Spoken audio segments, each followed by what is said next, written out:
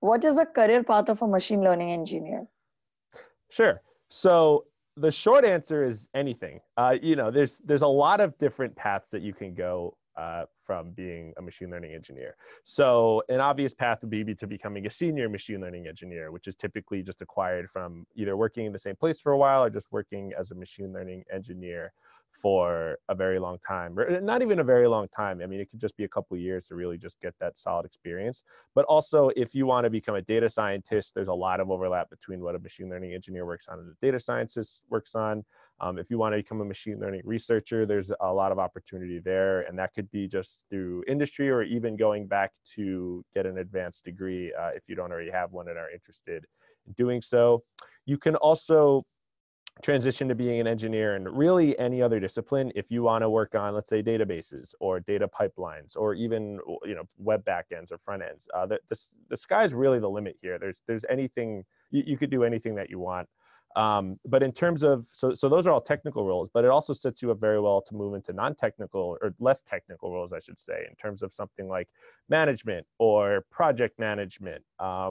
Especially for a field like project management, there's a lot of value to be had if you have that technical know-how, but also have the I guess what I like to call the soft skills, or interested in gaining those soft skills to be able to take on a role like that.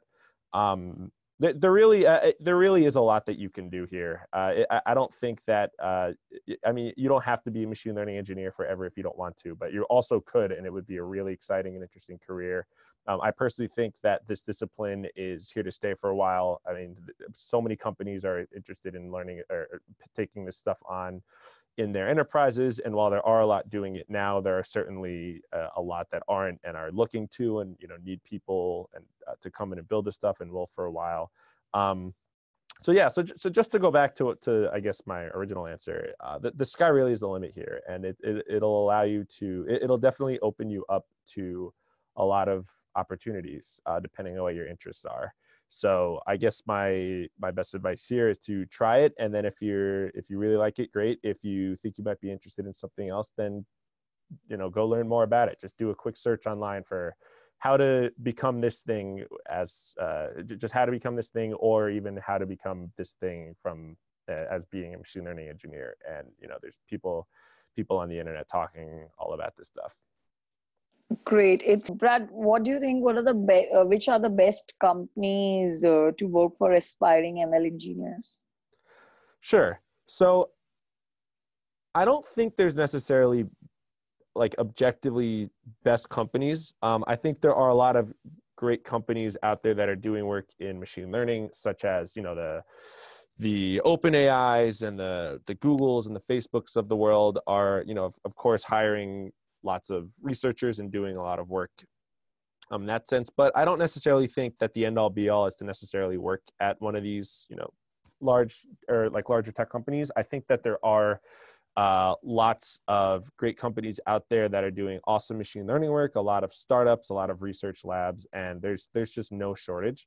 I think what I would like to comment on are things that you should look for when you're looking at for a company to potentially come on board with as a machine learning engineer. I think some questions that you should ask are like, what are some of the problems that you're working on? I think it's also good for you to identify some of the problems that you want to work on.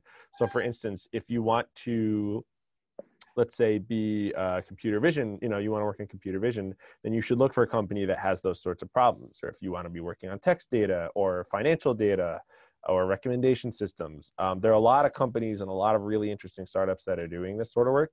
And I think it's good to really have an idea of the sort of things that you want to be working on, and then do your due diligence and do some research and see what these companies are and where I can find them and how I can potentially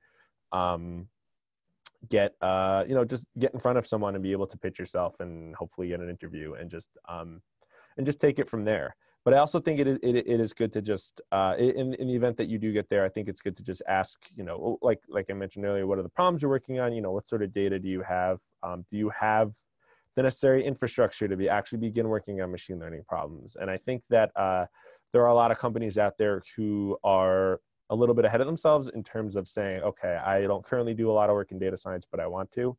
But you also need to have the appropriate infrastructure and have data engineers working on those pipelines and having those data warehouses set up for you so that you can actually access this data and begin to make better utilization of it.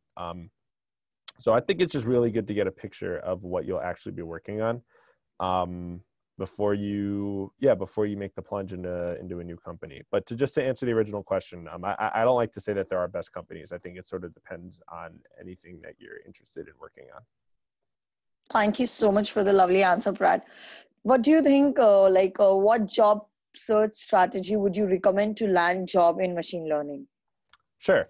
So I'll start off by saying the one thing that I don't recommend doing is cold applying it to companies on job listings. I think that it's very difficult. So statistically speaking, it's actually very unlikely that if you send out a bunch of resumes to people that some of them just won't even be seen. Objectively, there's just some companies receive so many applications that it can be very difficult for the hiring managers to even read through all of them. So the odds are just against you. And there are cases of people who have been hired through these job listings. I know people that have applied and have gotten very lucky and have gotten responses. But truthfully, I think the best answer, the best way to get a job is through a referral. Whether it's someone you know, a family member, a friend of a friend, a friend of a friend of a friend, it's like whoever you know who can just submit you a referral, who can talk to you for a little bit and just give you an idea of what you're working on. That's really the best way to do it. And if you don't necessarily know anyone, then I think a great way to do that is to go meet people, go to meetups, reach out to people on LinkedIn and say, hey, I'm potentially interested in the field. I saw you have an awesome background. Would you mind if I asked you just a couple questions? Don't send them the questions. Just ask them if if they wouldn't mind answering some of your questions, because then it allows them to say, you know what, like, sure, go ahead. Or, I don't really have the time. I apologize.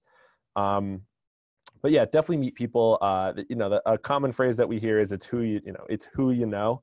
And I couldn't agree more. And, a lot of the positions that I've landed have just been through meeting people at conferences, at meetups. Most meetups are free. If you're working, if you happen to live in a big city and there's a machine learning community there, just go to meetups and just, introduce yourself and talk to people. A lot of people at these meetups are there to meet people too. So, never feel pressured to just go up and talk to someone. And if that person's not interested in talking, that's fine. There's tons of other people there.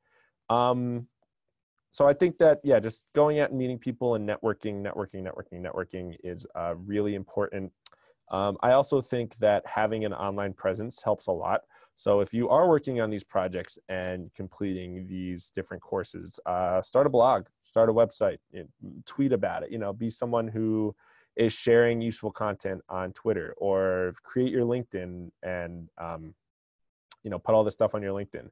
I also do feel that if you start to build out your LinkedIn presence, that you will get reached out to by recruiters, especially if you're living in a big city. And that's definitely one way to do it, and just get on the phone with these recruiters and learn a bit more about the sort of projects that they're working on and anything that they can refer to you. But again, I do feel that just cold sending out of a resume is a very low likelihood of actually getting a position, because it might seem like this is it's really awesome for you to be able to send that out, but it's, at the end of the day, it's just another resume unfortunately to a lot of hiring managers. So you would I would definitely say try to avoid doing that and spend your time instead going to meetups and working on your online presence and attempting to land a job that way.